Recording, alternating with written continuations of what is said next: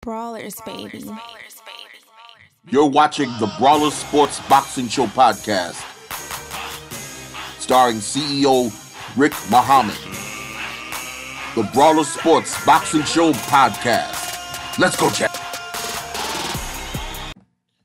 Let's talk about Abel Osundairo, champion of the USA Boxing Elite Men's 189 pounds, 86 kilogram division competition, which was held at the Shreveport Convention Center, Louisiana, in December 2021, has expressed a strong desire to represent West Africa at the upcoming 2024 Olympics in Paris, France. His passion for pursuing boxing continues to ignite his purpose, especially after a deep reflection on the much development needed on the continent of Africa. A tour of the West African region this year revealed this. Osundairo of Team Abel is now more than ever empowered to be the voice of Africa globally through the influence of the sport of boxing. He will continually inspire his generation as the son from Africa in the diaspora. He encourages the youth to diligently follow their passion to the point of global recognition with purpose. He states that with focus and discipline, you can achieve and accomplish all you can set your mind to become. During the tour, he called on African decision makers and leaders to allocate more resources to develop the underprivileged talents, including facilities to assist coaching in West African sports, fitness, and the arts. Osundairo is currently committed to training and mental development as he makes room for his professional boxing career.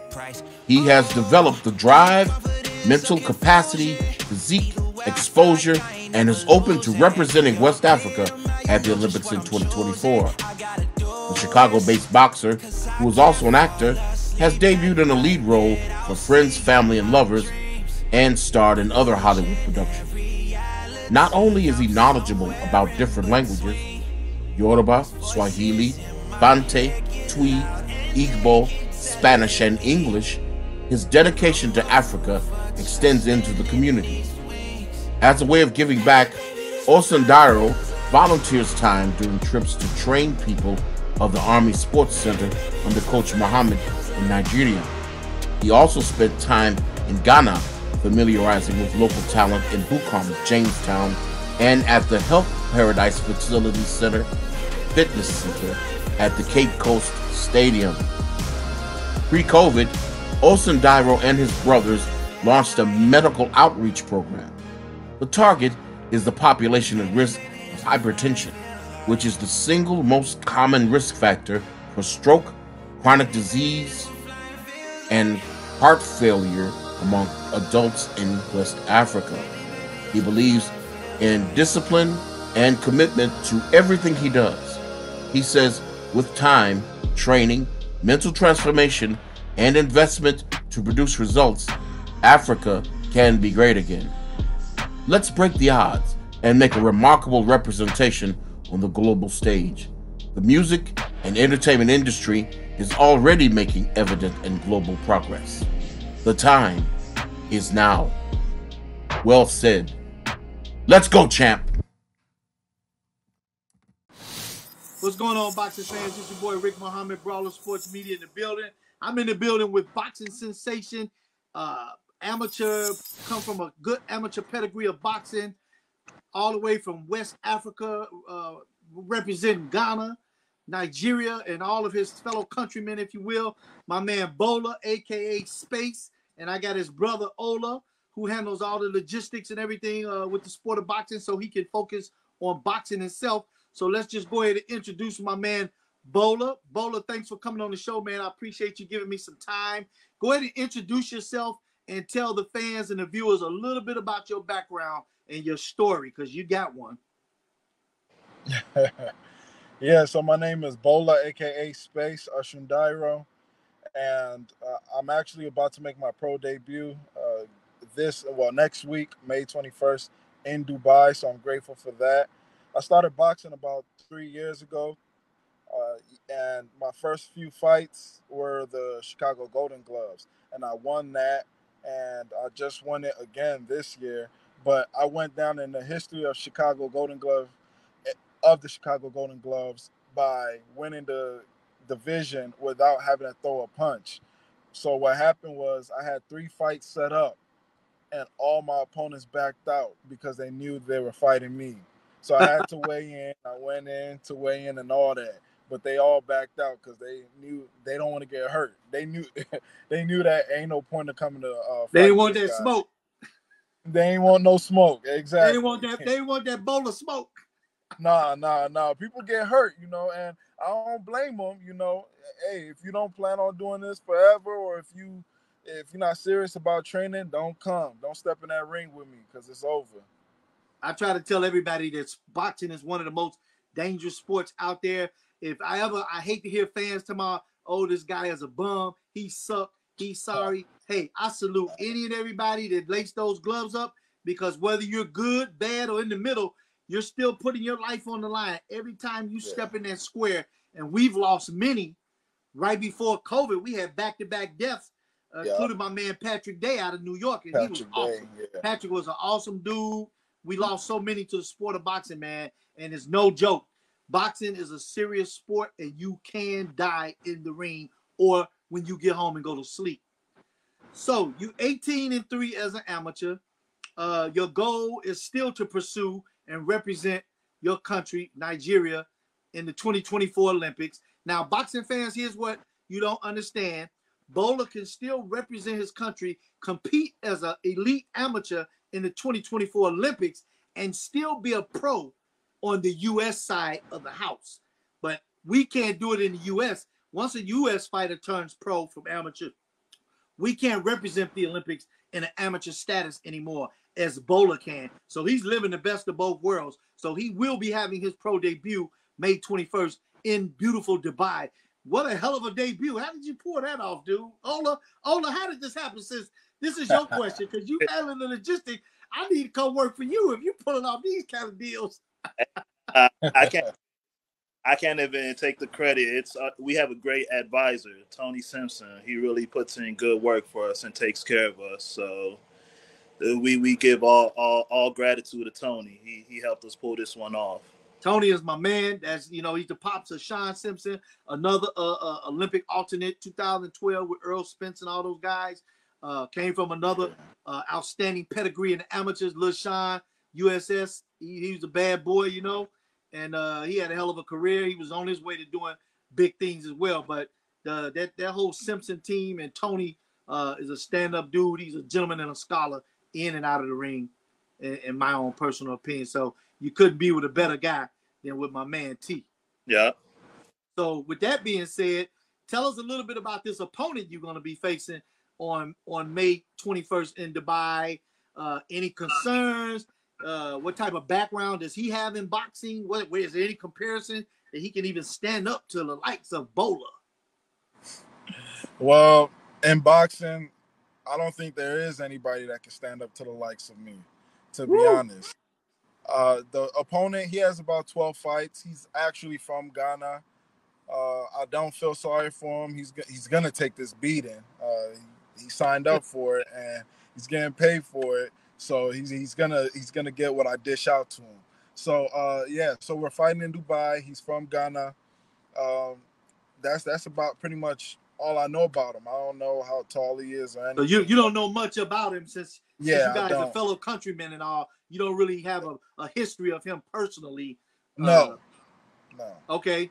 Now I read a little bit about your bio and how you are doing some great things. You want to use your boxing platform to help the growth and resources for your country to get better, for all the different many talents that you guys have there, because there's a lot of gems there and talent and diamonds in the rough that people don't even know or hear about.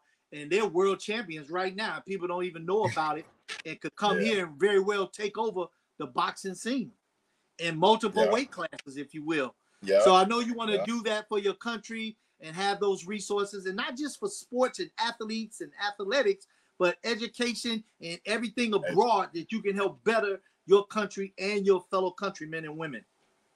Tell us a little bit about where you're headed with that. Oh, and by the way, I didn't mention, fans, that Bola is a actor, if you will, and he's been in some top movies, if you will. And he's played in Chirac.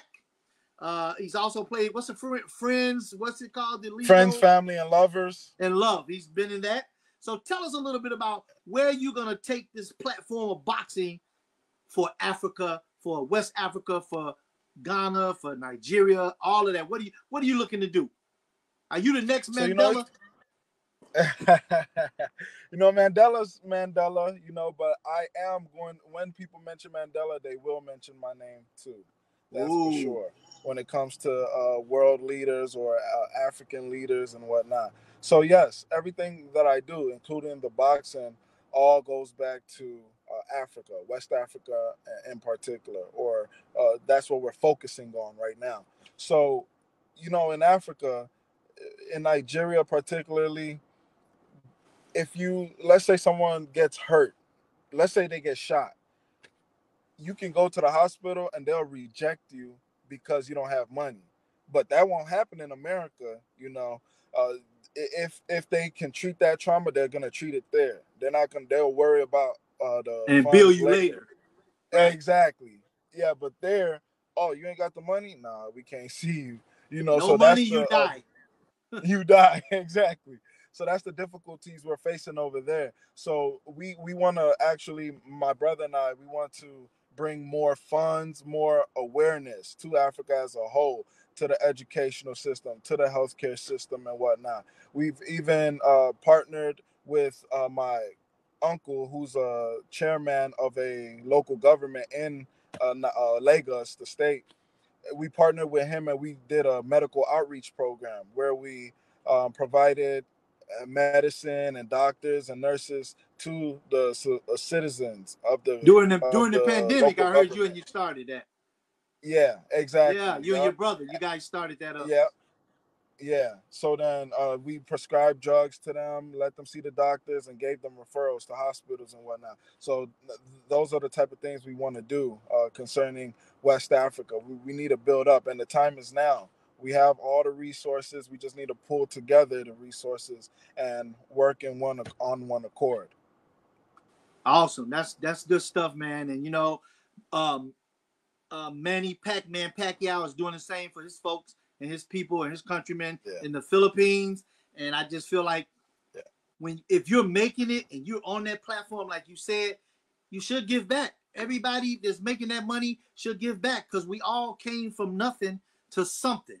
Right. Now you got to spread the wealth and share that and help your countrymen, men, women, children, and help them uplift themselves and rise above all of that poverty. And do whatever you can to get your country and governors and your government to listen and do more so you can do better for your people.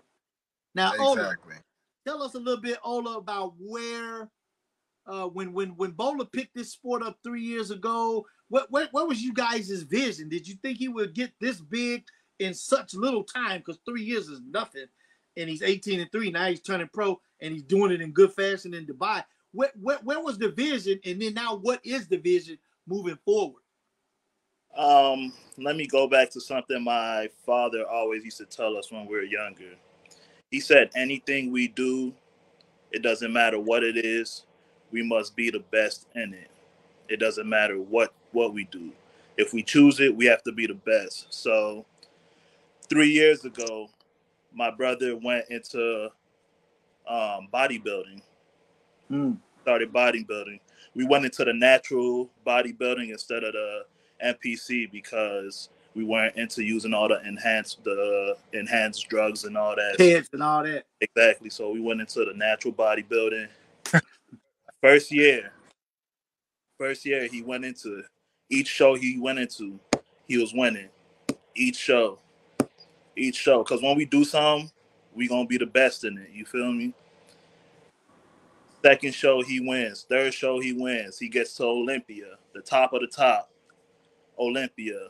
gets on stage, literally flat out the best. Killed it. I'm talking about killed the. This is his first year. Killed the. And they cheated him. They cheated him because it was his first year in there. He didn't pay his due. There's a lot of politics. You wasn't deserving so soon. Exactly. All these other folks been in it for years, Bola. They was hating on you, brother. Exactly. I'm talking about even after they cheated, they still drug tested him afterwards to make sure they like, nah, like we ain't no way you came up it like you on something. you on something. Like we got right. that we made you, that we gave you this position, but it is what it is. We was like, all right, and it kind of hurt us because this was something that we wanted to go far in and take up. And after that, we was like, nah, we wanted to. We had a friend that hit us up, I think the day after the competition, and was and suggested that Bola go into boxing. His name is Evans, and we was like, boxing, that's a sport where you really can't get cheated if you knock all of your opponents out. Ain't no way you can't get cheated if you knock everybody out. Right. It was from that day, the day after his competition. It was from that day. We was like, fuck it, he's going into boxing. And since that day, he started training, and God has just been providing everything along the way. Every single step, God has just been providing.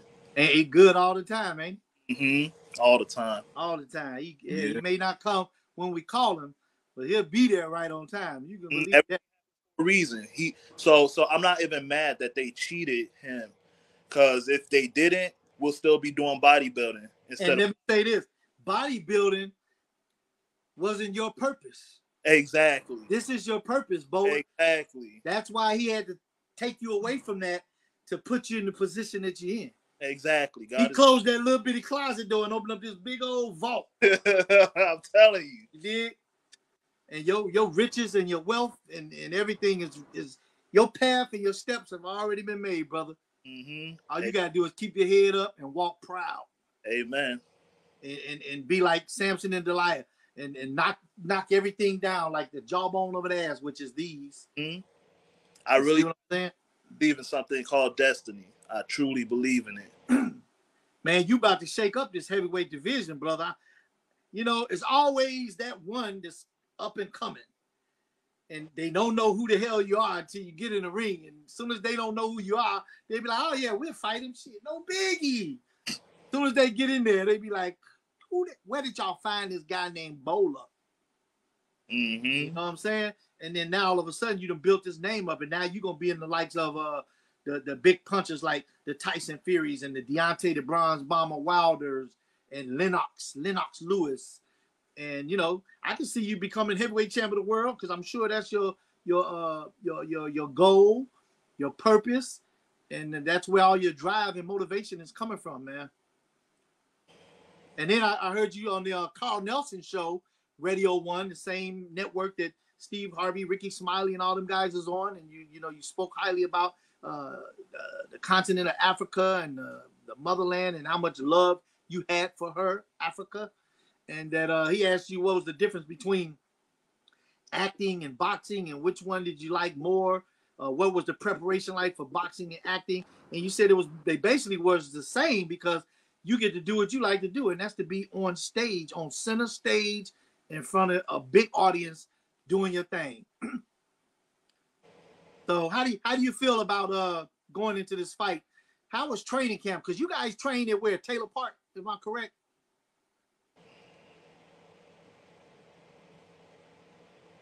Still with us, Bola? Did you freeze up on me? Yeah, he looks like he's frozen. Frozen. You guys trained in Taylor Park, correct? Can't hear him. His volume. Can't hear you. We can't hear you. Turn your volume. You on mute? Did you hit mute?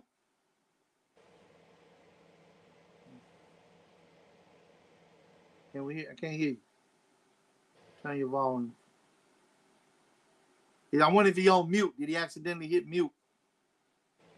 It might be a connection problem. He might need to go out and come back in.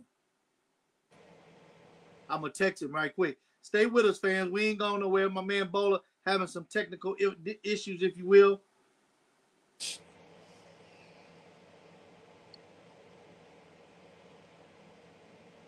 I'm just telling him no volume, Ola. Mm-hmm. So you could go ahead until he's checking his text messages. You guys are currently training in Taylor Park? Yeah. He's training at Taylor Park right now. That's who do you guys work with over there? Like Big Nate the Snake, and my man Jazzy Jeff Mason? Yes, sir. Yes, sir. And they're both gonna be with us in Dubai this coming weekend. So that's gonna be awesome. I know Jazzy Jeff personally. I know Nate. I worked with Montel Griffin, Chicago's own 2-time light heavyweight champ and a former Olympian, if you will. Where I worked with David Reed, the American Dream. So yeah, I'm excited for this fight, man. Are they going to be streaming this fight? How can the fans watch Bola on May 21st? Still there? You still there, Bola?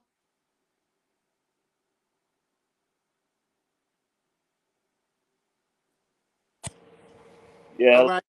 You back. I tried to see if I text Bola to get off and come back in. I don't know. He might not be reading his text messages.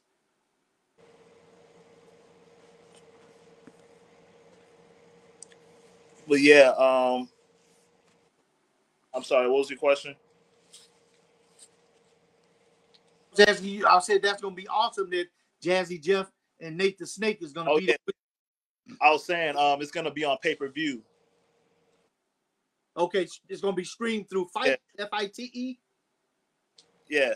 And how much is it to stream it, Ola? I'm not too sure about that. I haven't gotten that information just yet. Okay. But I'm sure it won't break the bank. So yeah, I want to say it's probably gonna be somewhere around $15. Yeah. $14.99. Yeah. Ish, something where along those lines. Mm-hmm. So what has sparring been like? Sparring partners, because Bola's pretty big. I bet y'all had to get some serious dudes in there to work with him.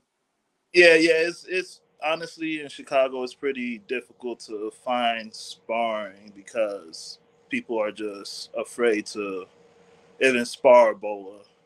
They're literally scared to spar him. So it's hard to find sparring. So if anything, we have to get guys from out of town. Yeah. We have to get guys from out of town to come spar him. But yeah, the sparring's been good. He's not gonna have no problems in this fight. We looking at 10 fights down from now. Honestly, we looking at the bigger guys. Like, where do you see you guys at, Ola, by the end of the year? Where would you like to be fight number wise? 5-0, 6-0, or what? Yup, you got it. Our goal is at least 5 fights a year. At least 5 fights a year. We're trying to climb the ladder quick because we ain't got no time to waste. Yeah, you want to fast track him anyway, and he's right where he needs to be. And we ready to fight the good guys. We're not trying to be out here fighting bums, and we want to fight the good guys and get them out the way. Right. He want to fight the upper echelon competition and get to the big money stakes. Yep, exactly. He want to get to the Kentucky Derby of boxing. Exactly. The World Championship, baby. Because that's where his skill level, that's where he deserves to be, at his skill level right now, just 3 years in. When you found out the fight had shifted from Ghana, his hometown, and then changed over to Dubai, do you feel like Ghana would have been perfect for his first fight, to be at home with all his countrymen and the women and children and everything? And that platform would have said a lot right there at home, would have set the tone. I mean, honestly, we felt kind of disheartened at first because we were looking forward to it, with the fan base and everything. Exactly. Home base, but you know what? God does everything for a reason. So we're not really mad. We know there's a reason why it's in Dubai. So we're going to take it however it comes. Absolutely. And I'm going to be, I'm definitely going to be watching. But I wish I was gonna be heading over there with you guys and cover Bola and do all his interviews, like from fight week all the way up to the press conferences, his weigh-in, the behind the scenes in the locker room on fight night, and talking to the team, and even after the fight. That's what I want to do. So maybe I'm gonna have to see what the promoters think about doing something like that. If we can have like his own personal media guy, you know, that would be cool, because I definitely would blow it up, do him some justice. You know what I mean? Right. This is what I do. I've been in boxing over 40 some years. I've been around all the elite pros. I've done work for Layman Brewster, Relentless Layman Brewster. You know, like I said, I worked for Montel Griffin, David Reed, and then I love to be able to follow along with Bola's career, and definitely play a part in watching him climb this ladder of success, and then whatever else in addition he does on the way, humanitarian wise as well. Because I think he's good for boxing. I think he's definitely good for you guys' as country and all those that reside over there, men, women, and children. So definitely, and I'm sure you're gonna have that opportunity once he starts having fights. Once he starts climbing that ladder, he'll be in more control and in charge, and he'll be a shot caller where he can say who, what, and where I want with me, blah blah blah. Exactly. I was hoping that he would have came back on, because we were talking some good stuff with him. I'm sure he's trying to. He might be in a bad spot or a bad area, but if he doesn't make it back on, we can also set up another interview with him once you guys arrive in Dubai and get situated, and then do another one right there in country, right at the fight site where all the hype and hoopla is going on at, and get him right there and catch him even more while that adrenaline just boom, boom, right.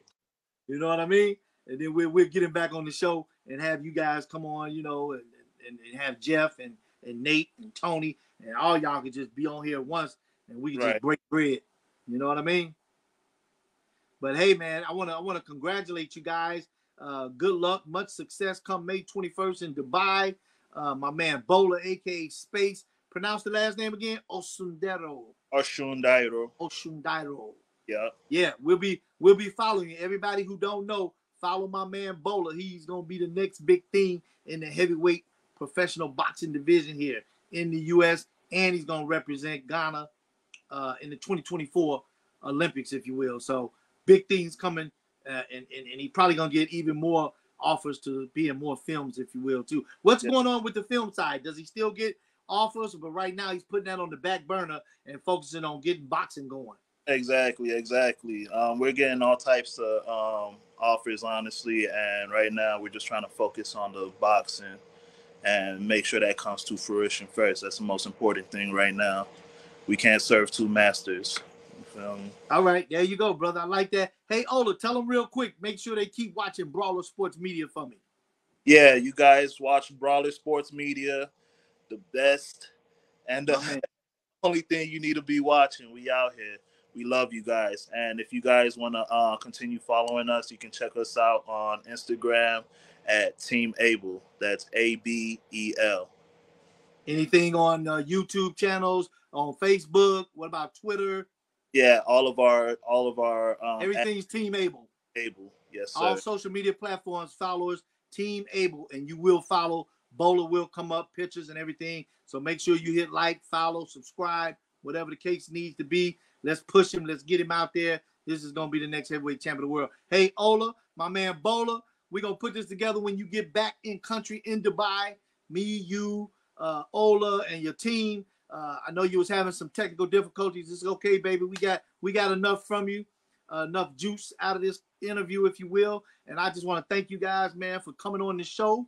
I appreciate you giving up your time and your day. It is Saturday. I'm sure you guys been grinding in the gym. Now you like, hell, he's talking too much. I'm ready to go eat. So hey, Ola, until next time, baby. Let's go, champ. Yes, sir. Blessings. All right. Peace.